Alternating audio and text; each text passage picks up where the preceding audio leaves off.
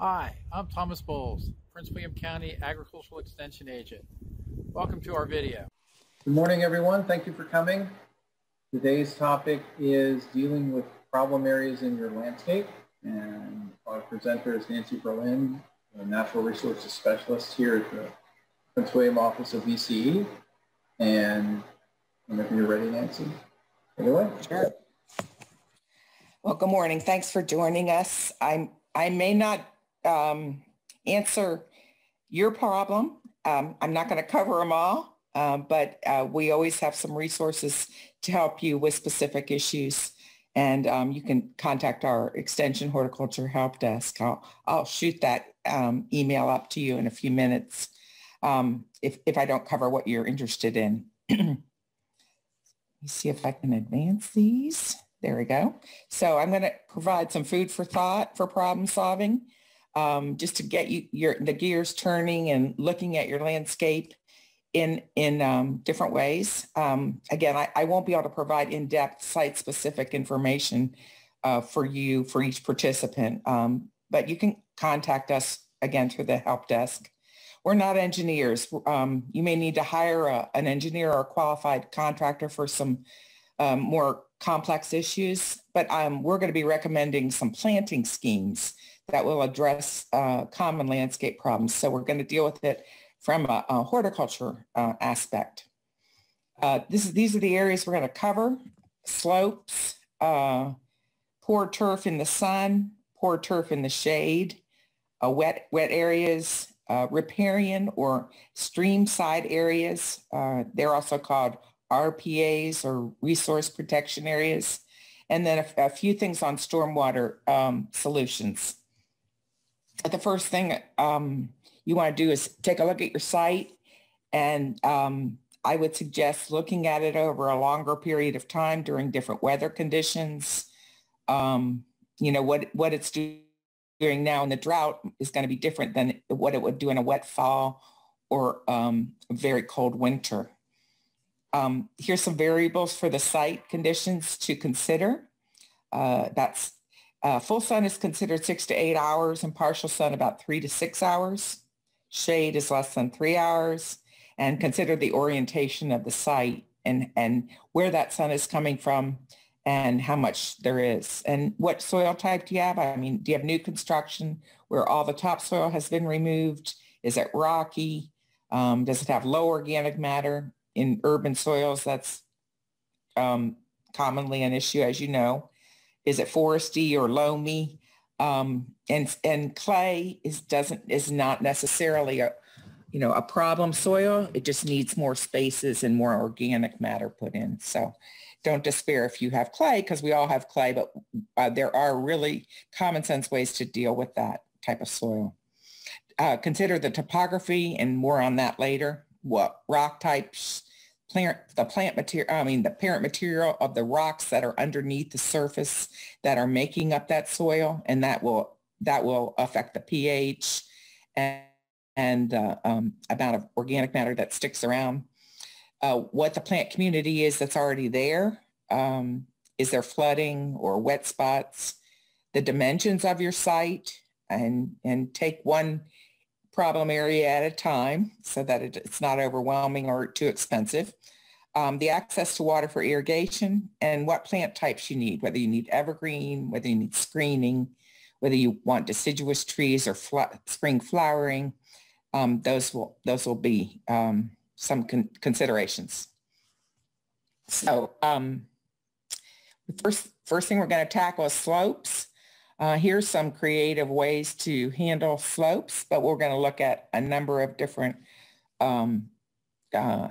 scenarios. Prince William County has a lot of slopes. This is the county mapper. You can go to the Prince William County website and look for county mapper, and the yellow lines here, if they're very close together, the closer they are together, the more slope you have there. So you can see in Prince William County, there's Hoadley Run, Neabsco Creek. So this is in the Woodbridge area. There's a lot of challenging sloped properties in this area. And so here's the town of Occoquan. You can see there's a lot of going down to the floodplain and the Occoquan River. There's a lot of slopes that you can deal with. So and the soils can be really challenging on these slopes in general. It's, as you know, erosion will occur, but if it's covered with vegetation or erosion control structures, and we'll talk a little bit about that. Signs of erosion are tree roots exposed, gullies, sediment deposits, rock outcrops where the soil is washed away. And if you can't do the work yourself, there's no shame in hiring a qualified professional. You can go to Plant Nova Natives, and they have a list of qualified professionals that will help you with some, native plants and stormwater. Plants are considered one of the best erosion controls to hold soil in place, and that's good because we like plants, and adding plants can really do a lot for the environment. As you probably realize, common sense says that slopes are generally drier in some areas. And at the top of the slope, generally that happens. So you want to choose plants accordingly and look at each area on the slope for microclimates, and more on that in a few minutes. Work in a small area at a time, because any area that you disturb on a slope and that you're not immediately planting, and once the plants have to establish, you don't want to remove things and disturb the soil in a large area. Like if you're removing, invasive Japanese honeysuckle, you want to have a plan for replacing it with something that's going to hold the soil in small areas at a time. Avoid planting in straight lines or rows. A staggered placement of plants will prevent water from going straight down the hill really quickly. It'll slow it down some.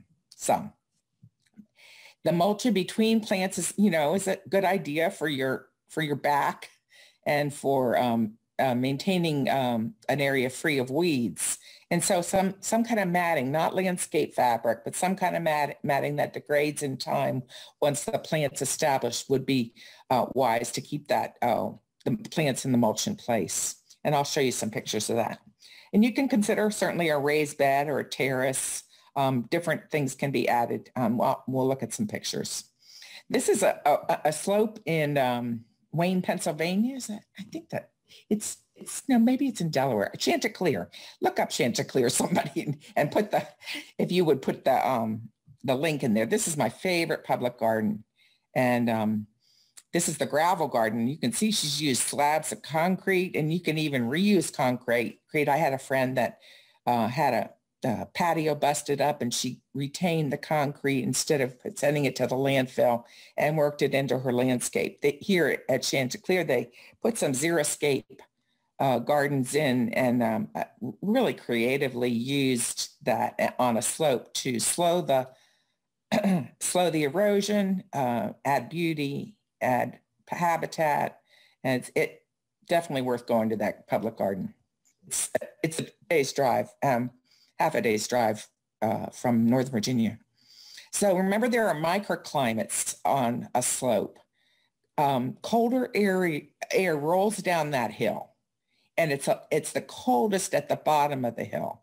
And so that warmer air stays at the top, and then as it cools as it goes down the hill. So think about that when you're selecting plants that can handle maybe a cooler temperature down the bottom. We're in zone 7A and B, and but that can vary depending on the microclimate on your topography.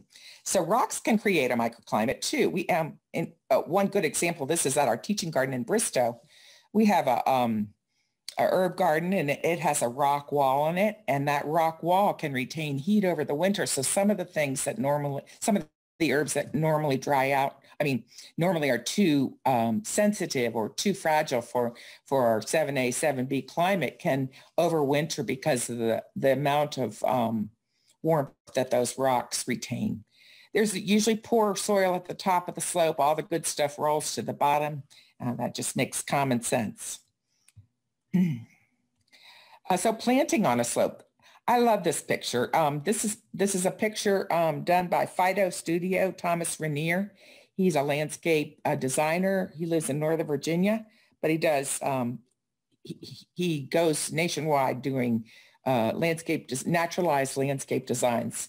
And so here his crew is planting on a slope. You see at the top they have a log that's made out of core. And that's a coconut fiber matting, and they have some plants. It's impregnated with either seeds or plants. They have some matting, not landscape fabric, but they have some matting on the steepest part of the slope, and they're putting in some specific trees and shrubs, and I'll share those with you. He has a great Instagram account, so Fido Studio, it's PHYTO Studio.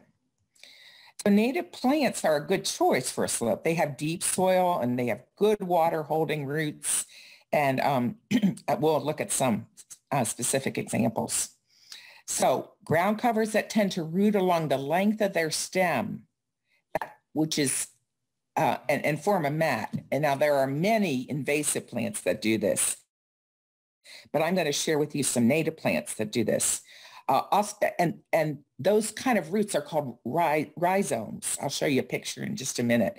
But rhizomatous shrubs and perennials are a good choice because they have those modified stems that run underground horizontally. You can picture Bermuda grass.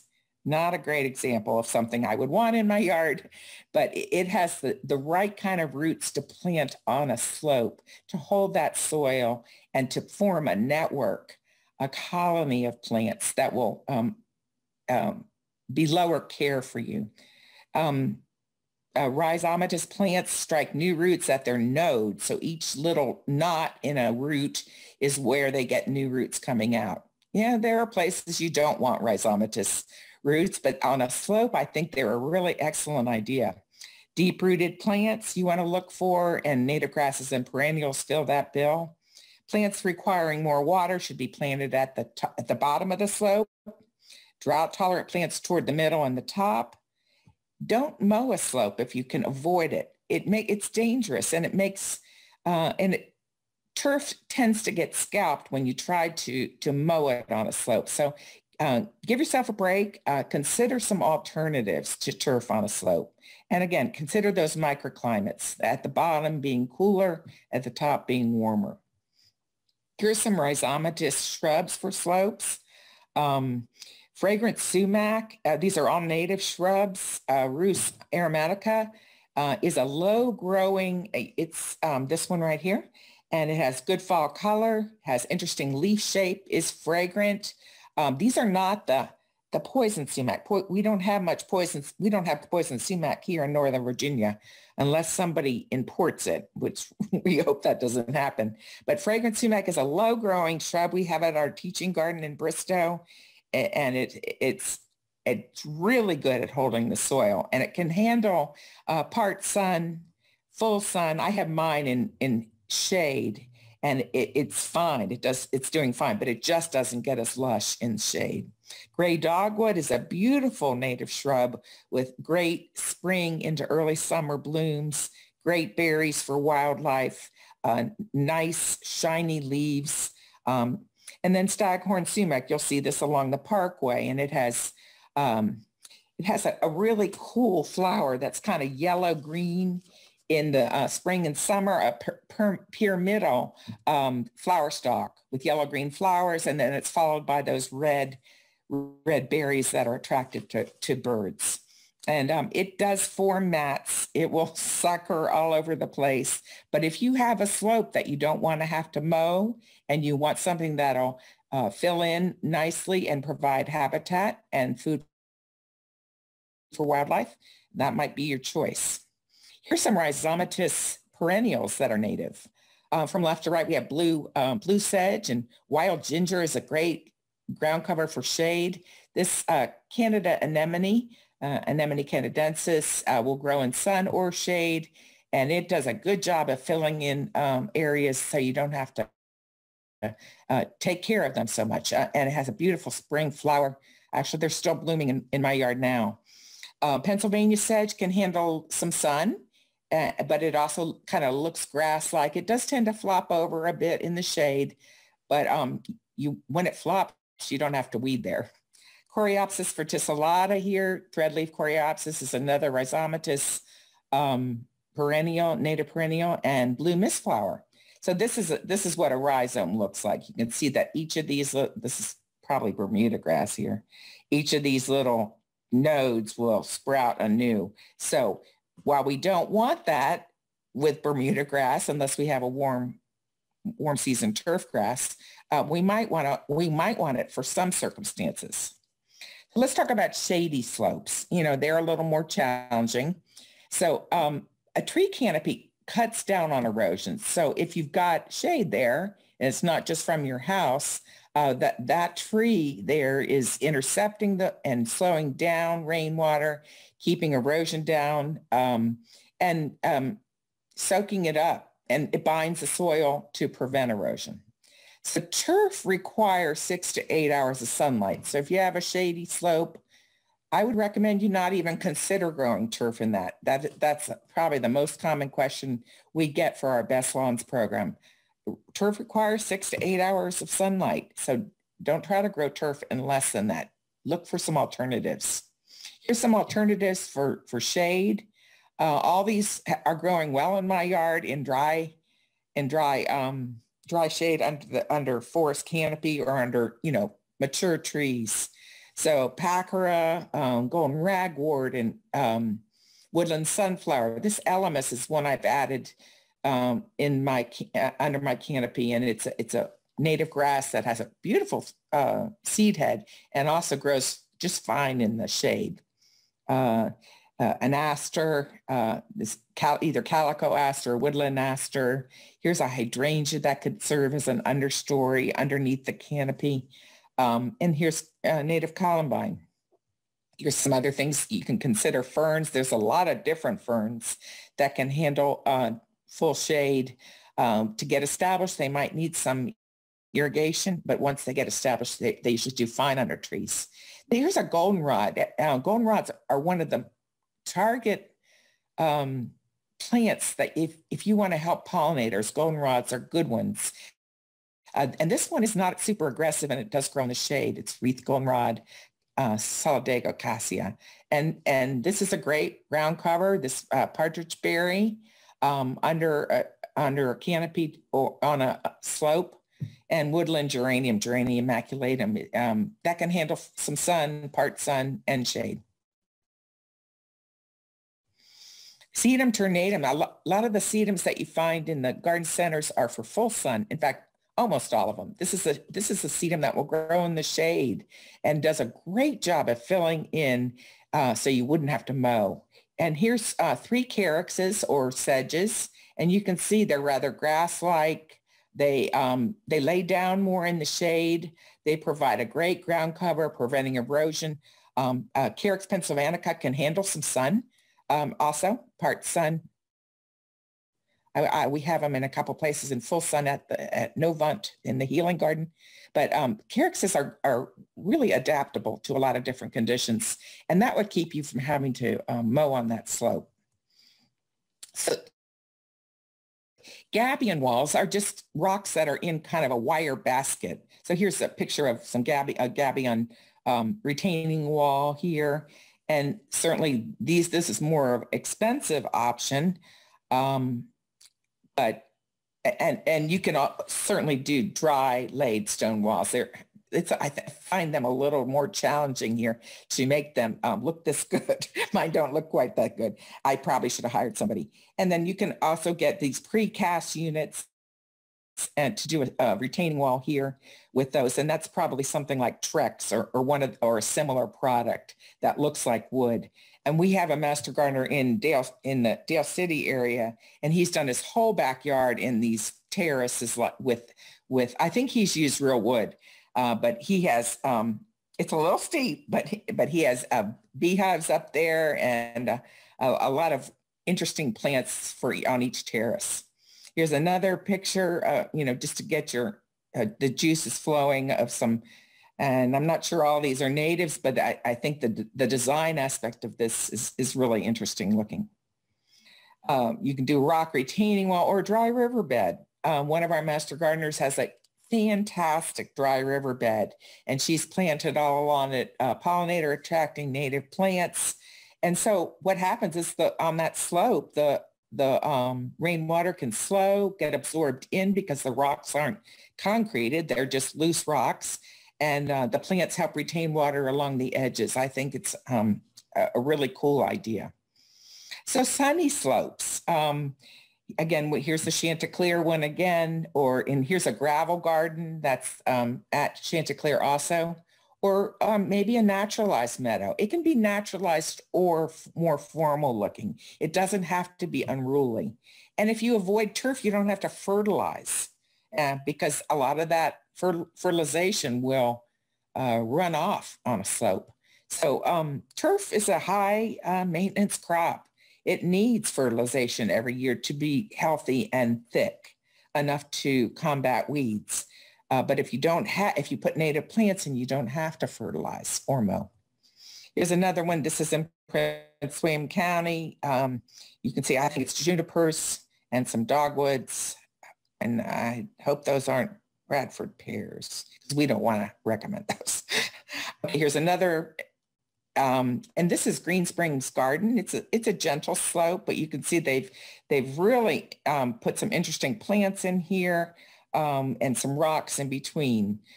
We have a rock garden at our teaching garden in Bristow, and it's not on a slope, but the rocks that are put in there are at interesting angles, and I think it's worth a visit just to see that. We have a master gardener, Spencer, who manages that bed.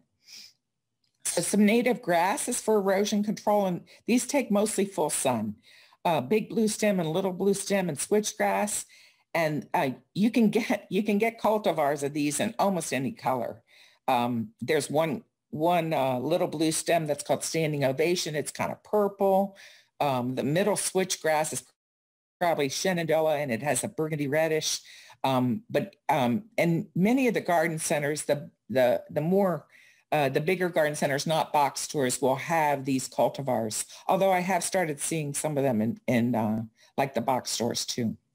Here's what I use in my yard on a little slope, and I tend toward the naturalized or messy type of landscaping. I'm not always as tidy, but this is yarrow, and that's the white Achillea millefolium, just the straight species, and then some coreopsis mixed in there, and then I usually throw some annuals in there too. But the yarrow stays green all winter long. It has a ferny foliage that covers the ground nicely and replaces turf on areas I don't want to mess with mowing. So if you have poor turf in full sun, we have a plan for you.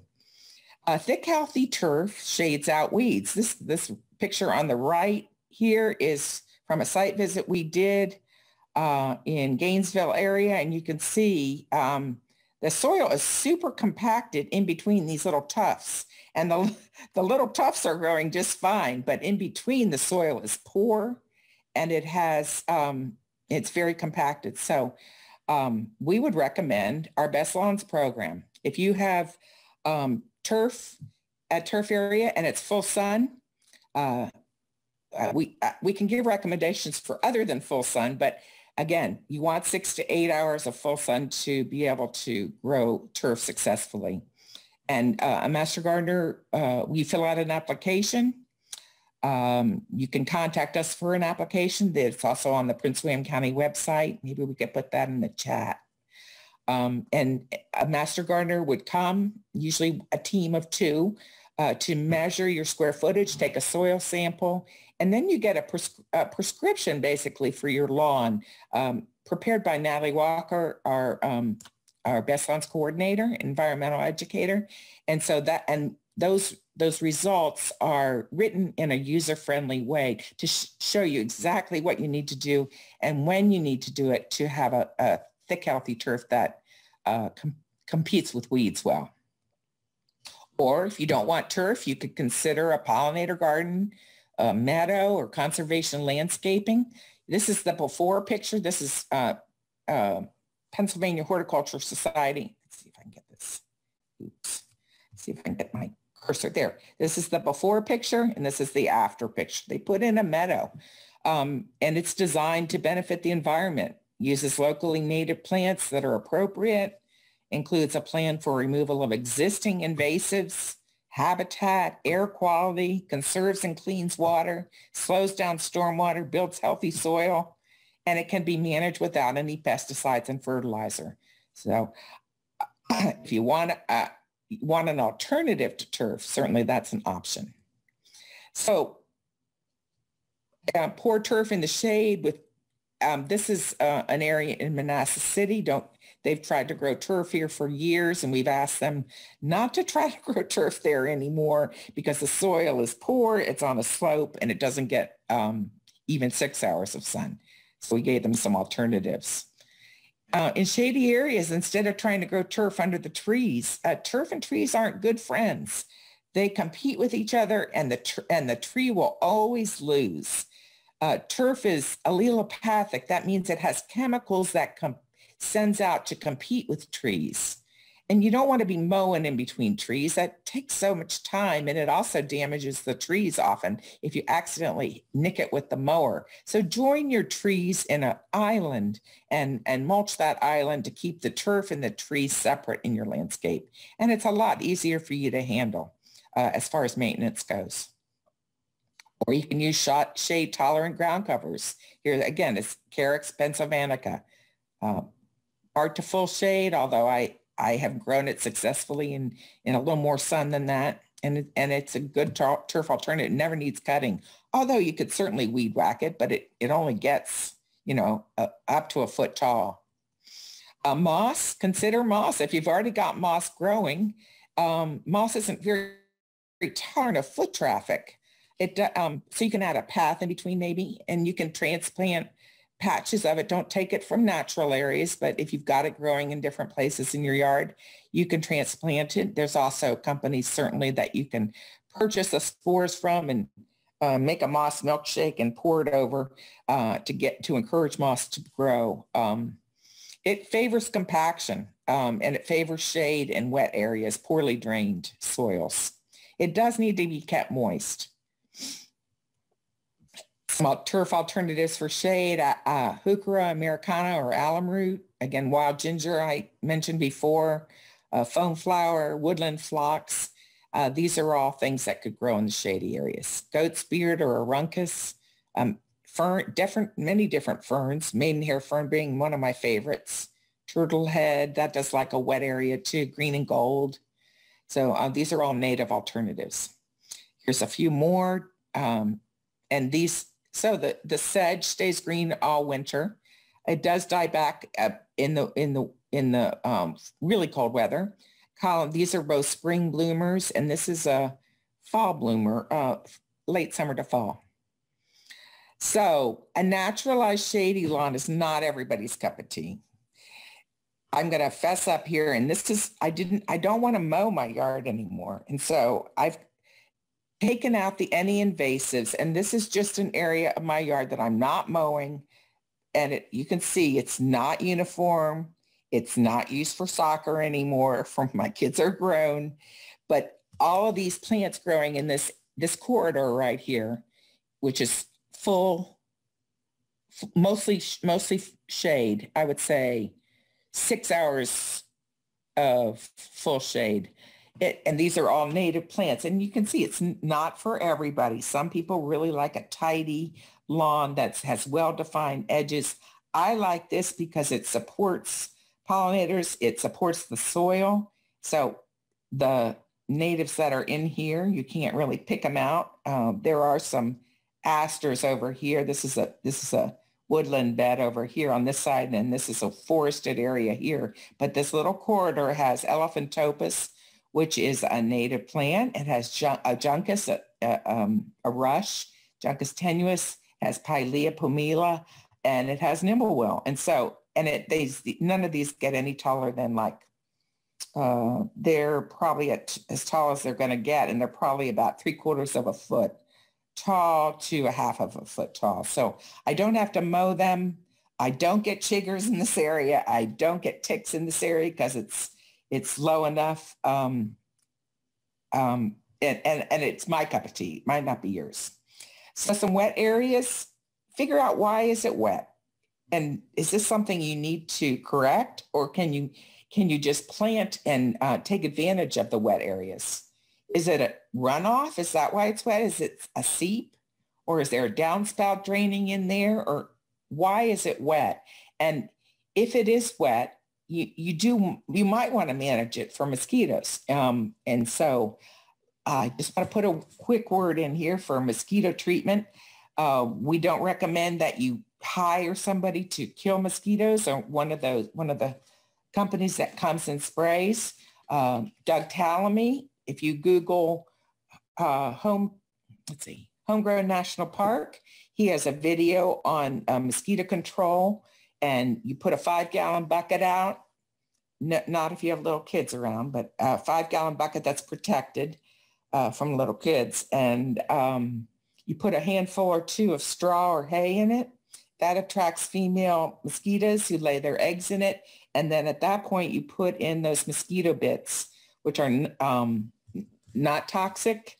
And that kills the larva that the female lays in there. And that is a much better option than mosquito spraying, because that will affect all the insects in the ecosystem in your yard. So wet areas that are wet area is not an area for a rain garden. You don't want a rain garden is something that a landscape device that is only good. It has to be dry out in 48 hours or less. So you can choose plants that like having wet feet. If you decide not to correct this area, you can always put in a French drain or drain tiles, reroute your downspout, plant a swale. Let's look at some pictures. So there's a swale. It's kind of a sunken area. This one's covered with turf. This is one I consider this a swale too, but the literature calls it a vegetated stormwater conveyance. And instead of just turf, it's a sunken area that has plants that will absorb. A rain barrel, we'll talk about that in a little bit later. Or these areas that you can put plants that like wet feet in an area that you have a pipe coming into. Here are some trees that like wet feet. You'll find these. Many of these can also handle dry areas too. Here's some shrubs that tolerate wet feet. Let's see, these are all natives. The bayberry, it needs specific growing conditions. So you would want to check out, for your specific site. Here's some herbaceous plants that like wet feet and some sun. Cardinal flower, great plant for wet areas. Milkweeds like it. I found that obedient plant likes wet areas. If you can keep the deer off of it. New York ironweed likes wet meadows. Joe Pye likes wet, but it can handle some dry. A lot of us have sparse understory with deer pressure, and it's in full shade because deer take out the herbaceous plants and the small shrubs that are underneath the canopy. Got a bunch of families of deer living in my yard right now. And so the forest layers are what we want to aim for. And we might need to select our forest layers carefully so that deer don't eat them. And we may need to manage it with maybe a deer deterrent, because forest layers are really important for birds and other wildlife. Those layers provide not only habitat and food, but cover and important ecosystem services. And this is available. I think this is on our website, but this is from Audubon of Northern Virginia. So we have an Audubon program. We can come to your property and do an evaluation. We're not looking at how pretty your plants are, but we're helping you to evaluate it for habitat. Here's some understory trees that tend to be deer resistant, but not deer proof. I would say that the best one here would be spice bush. Deer won't touch spice bush. I think that's the forest plant of our future. These are You can find a list of plants that are deer resistant at the Rutgers website. All you have to do is Google Rutgers deer resistant plants, or plantnovanatives.org also has a list of some deer resistant plants. But remember, we're not talking deer proof. We're talking deer resistant, because we can't promise. Those little fawns in my yard are trying everything. Here, again, some shade tolerant grasses for more naturalized areas. This is a bottlebrush grass, and this is northern sea oats that can handle some shade. This is nimblewill, considered to be a weed by many, but it's a native perennial grass. Don't mix it with your fescue or your bluegrass, because it'll start to brown up when the weather gets cold, and then you'll have nice green grass with these patches. So I would recommend that only for naturalized areas. And here, this prairie drop seed, it needs some partial sun, but look how pretty it looks, and it will actually spread. Here's, again, some more resources for deer-resistant plants. We also have a YouTube presentation. We have so many presentations that you need to take advantage of on our YouTube channel. It's VCE-Prince YouTube. And we do have a presentation by Leslie Paulson on deer-resistant plants there. So let's talk about stream side, the benefits of having plants on either side of a stream, or it protects the stream from erosion, from pollutants, from flooding, creates habitat, provides shade, which is important for stream temperature. And it's a beautiful corridor. In Prince William County, a RPA, or a resource protection area, is 100 feet on either side of a stream. Now, I know there are many parts of the county where that is, people have been living there for years, and they might be mowing right up to the edge, but it's not a recommended practice, and it's protected under state law and local ordinances. So in general, you can't disturb or remove plants on either side of a body of water. And that might be a lake, a perennial stream, an intermittent stream. And you can go to Prince William County government. Our website has a resource protection area brochure that you can read online. And you have to call Public Works before you cut or clear in any riparian area, or put up a shed, gazebo. This is a protected area for water quality.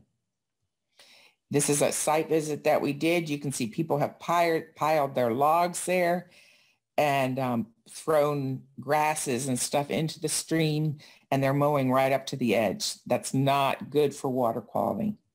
Here's a really extreme example that created a huge flooding problem in a lot of people's yards and homes. And we did a site visit here and made some recommendations. We recommended those rhizomatous shrubs and some of the core matting and some herbaceous perennials that would form mats too. But we recommended native plants for this. You can see this is not at that area, but these are some of the practices. This is a core log or a bio log on the right, and it has sedge, it's been impregnated with sedge seeds, and they grow, and this deteriorates over time. These are stakes where it's staked into the side. And then the sedges are seeded in here or plugged in here, and that will eventually hold that. And you can see these are double stacked biologs here. This is in the eastern part of the county, Lake Montclair. You can see the understory here is practically gone. So we did a site visit here with this homeowners association to recommend some replacement understory grasses, herbaceous plants, other herbaceous plants and shrubs, native shrubs. This is along the Occoquan. You can see it's been mowed right up to the edge, and this is what occurs when it's mowed up to the edge. You don't have a buffer to absorb the stormwater or to create a barrier to slow the stormwater down. So we would recommend either just stop mowing, plant some shrubs along the edge that are native, that like that particular, like an alder or some of those other rhizomatous shrubs I mentioned. Here's a Veterans Park. The Prince William Conservation Alliance did a stream restoration along here, and you can see they're doing what we were just talking about, putting in the logs and some matting and some shrubs and trees. And here's what it looked like after. So beautiful habitat, good for water quality. Here's another picture of that. So let's talk about stormwater briefly. So when you have green plant cover, you get a lot more infiltration and it slows down the runoff. There's 10% runoff when you have that green infrastructure. But when you have impervious surfaces or surfaces that the water just hits and runs off, about 75 to 100% it runs off. And a forest is your best solution, but we can't have a forest everywhere. And we certainly can't have a forest in our yard in the suburbs. So a few other options would be like swales, or there's that dry river bed here. This is, again, a conservation area or a swale.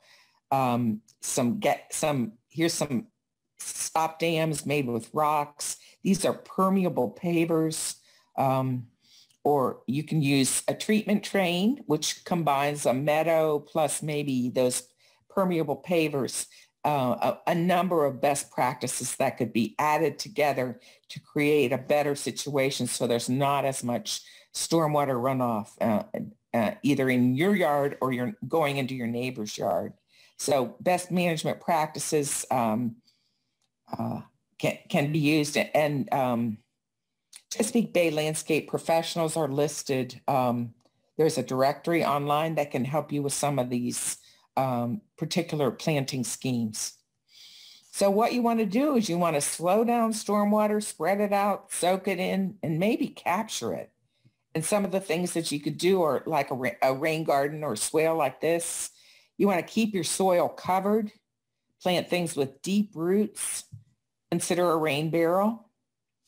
Again, a swale or a vegetated conveyance for that water that'll soak it in, or maybe a rain garden if the rainwater can come in and come out within 48 hours. And so you want to replace these impermeable surfaces with permeable surfaces. So we've got an awful lot of this in the suburbs, and we want to convert some to this so that we can have more infiltration. So plant more native plants. It turns out that's a really good and fun thing to do. Or you can add a rain barrel or two. Usually with the size of the houses we have, we need more than one rain barrel, maybe 2 or 3 or 4, because a 1-inch rainstorm creates quite a lot of stormwater, and 1 barrel is not going to be enough to capture it. So you want a roof of some sort to capture the rain barrel from, or disconnect your downspout and direct it into the rain barrel. This is a picture of Denver Botanic Gardens, and this is by that landscape designer Thomas Renier, and he posted this on his Instagram. Look at that. If all of our curbs had this kind of naturalized planting along them, we probably would have a lot less problems with rainwater collection. It would reduce the runoff into the streets and ultimately into our waterways. Rain barrels are good for irrigating ornamentals, but not for your edibles. Things come off the roof that we're not going to want to eat, and it's non-potable. And it's good to connect to drip irrigation. Drip irrigation is the preferred method, so you're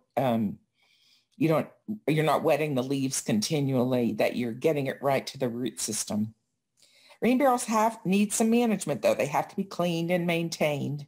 They have to be translucent, transparent, so light doesn't go through, because that prevents algae from clogging the unit. And it has to be safe. You have to have safety features on it so that birds don't fall in, children don't fall in. And so there's a lot to that, but we can point you in the right direction to do some reading on this if you're interested.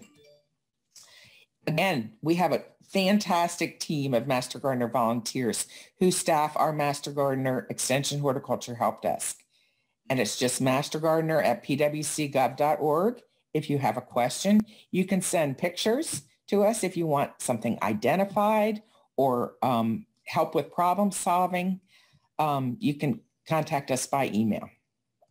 Oops. We have a lot of classes coming up. July 10th, we have a class on growing mushrooms.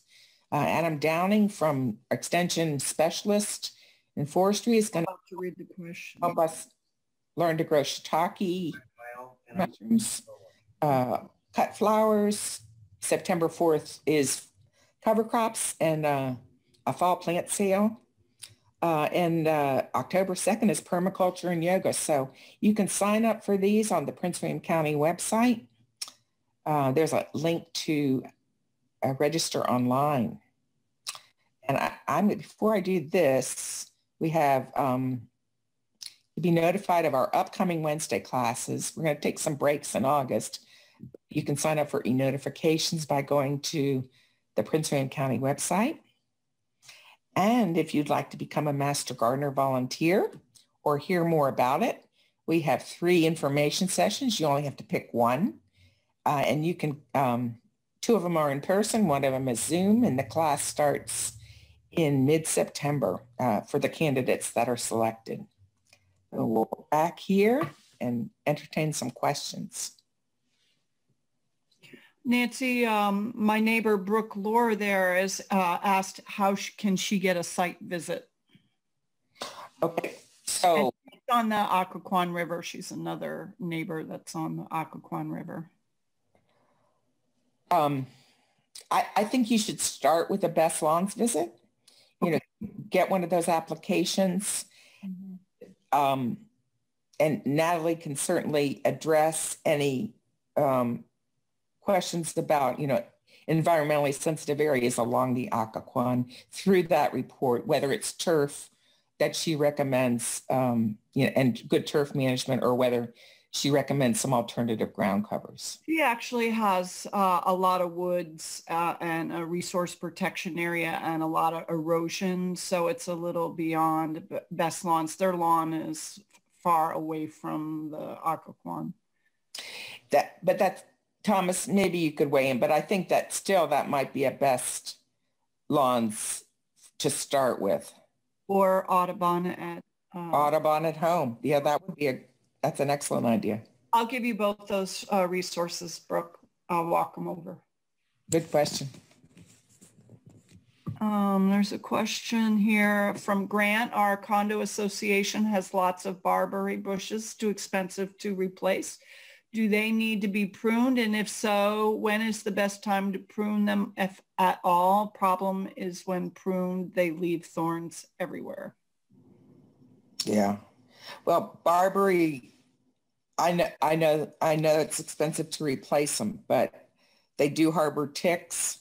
They are heavy cedars and you'll find barberry invading a lot of natural areas because it's considered invasive. So, my first choice would be to replace them, maybe a little at a time.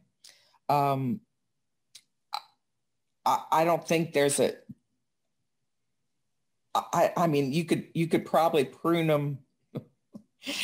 You could probably prune them most any time except for late summer. I probably wouldn't prune them now because of the drought, you know.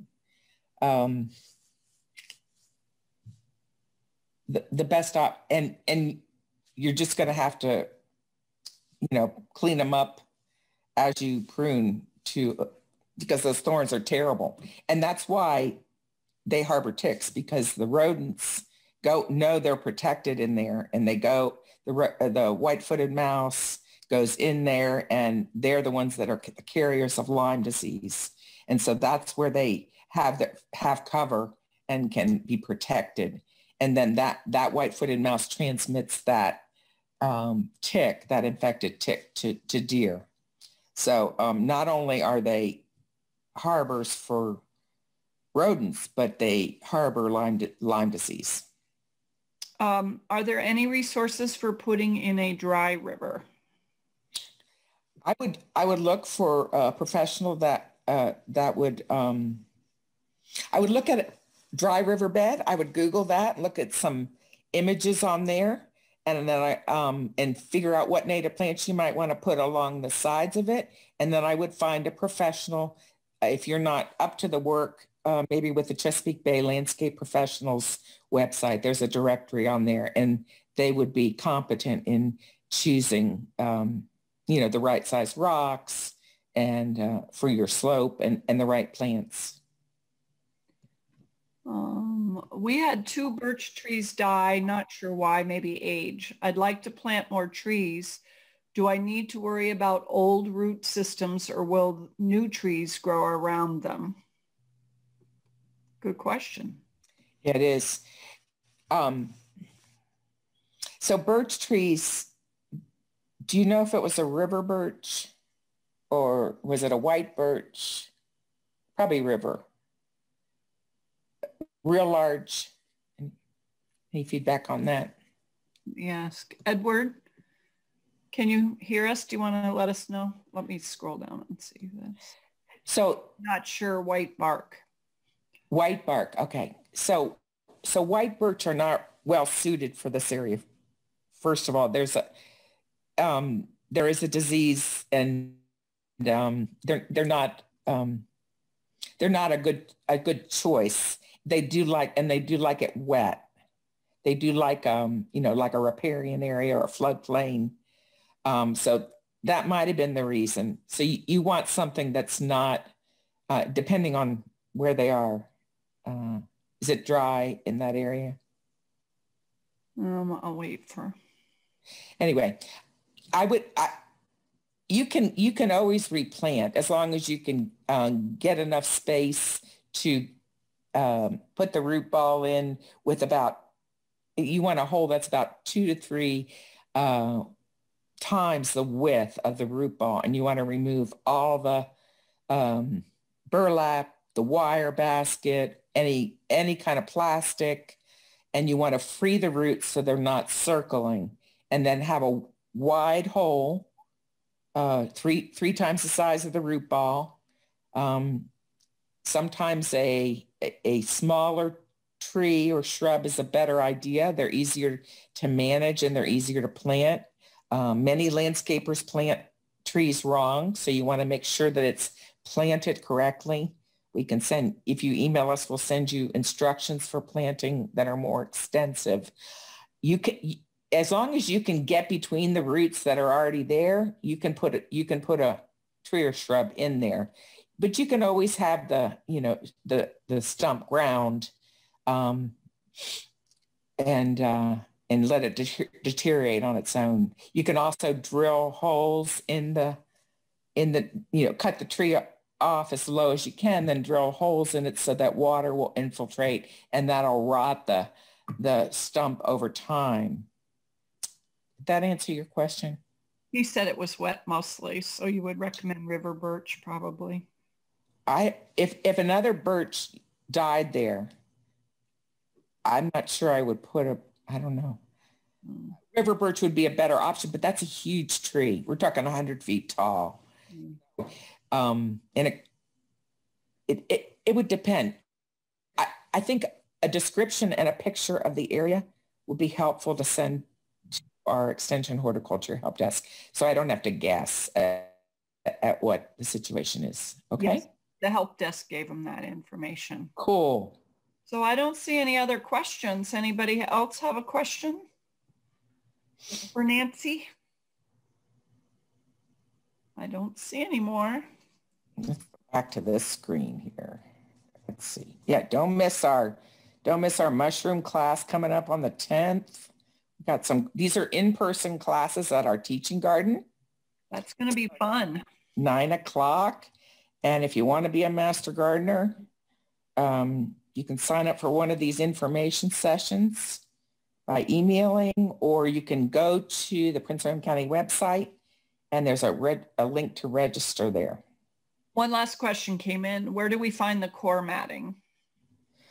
You can look online for that. If you're hiring a contractor, they will know where to get it.